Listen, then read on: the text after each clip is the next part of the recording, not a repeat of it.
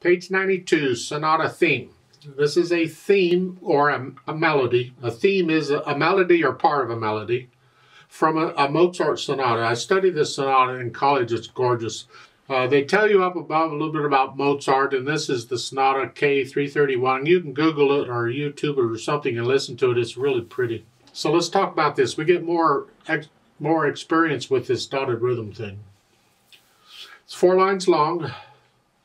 Treble and bass clef, 1 sharp in the key signature. We're in the key of G major. Make sure you can do the G major scale 1 octave. You've heard this lecture before. Blah, blah, blah. Okay, 3/4 time this time. And we got dotted rhythms all over the place. 1 and 2 and. So let's take the right hand first to make sure we got the rhythms and notes okay. You're starting here, which is G. And it's 1 and 2 and 3 and. Remember, let's review. It's important you understand this. At the beginning, the quarter note comes on beat 1.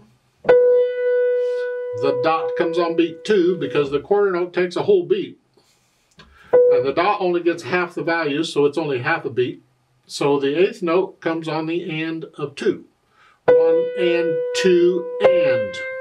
And that's the way they all work. Okay. 2 and 3 and. 1 and 2 and 3. 1 and 2 and 3. 2.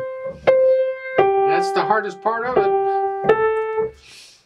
Left hand, well, you got a G and a D to start. You're here. Together, 1, 2, 3, 1, 2, rest. The little finger comes down. Then when you use 3rd finger, I would prefer you use 4 if you can. We need to be using 4th finger here. And this is really the fingering I would use for this. I would not use that. I might use it actually. I'm going to encourage you to use 4th finger there if you can. And then you lift up and come down. We're changing down here. So you just lift up and move. 2, 3, 1, 2, 3. Now stretch up because I'm going to connect the notes. And then collapse. We changed hand position again. See, there's different ways of changing hand positions. So you can lift up and move like we did, or you can stretch out and then collapse and whatever. You crawl around like, you know. Go down to the last line. You're here again. 2, 3, 2. During the rest, now you lift up and move up. 2. Put the hands together. 1 and 2. Here. These are together. Now that's by itself, and then here. And then these are together. And now that's by itself, and the left hand comes down. I feel like I'm calling a game. That's it? Okay. You go through and put the hands together. I already did. And then go back through it a few hundred times or whatever and get rid of the hesitations, whatever it takes. Keep it slow. Then we can think about the articulation, in this case the phrasing. Lift up. Lift up.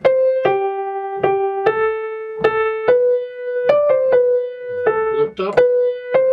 Lift up in the right hand. The left hand you got rests. So other than lifting up for the rests, connect it as best you can. And then the dynamics, MP, mezzo piano, this is a gentle piece. That applies to the melody, which is the right hand. Whatever you think sort of soft is. This left hand needs to be soft or very soft. Keep it in the background.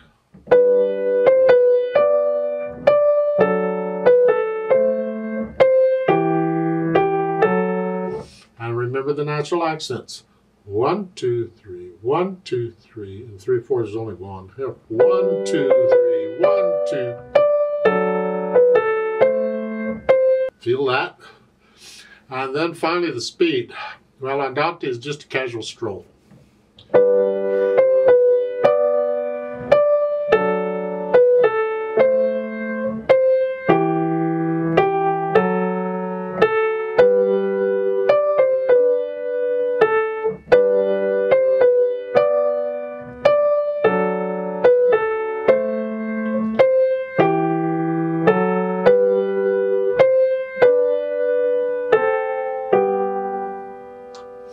You have a retardando there in the last measure. You slow down. 1, 2, 3, 1, 2, 3. It's really best if you can get past the mechanics of what note am I playing and you start getting into music, you start feeling the music, and you feel the dynamics, you feel the phrasing, you feel the music, you feel the natural accents. That's when he takes a lot of these nice sounds and it turns it into music. Let's play it together slowly and double check the notes and the rhythm. So I'll give us 3 counts. 1, ready, go. 1 and 2. 2 and 2. 2. 2.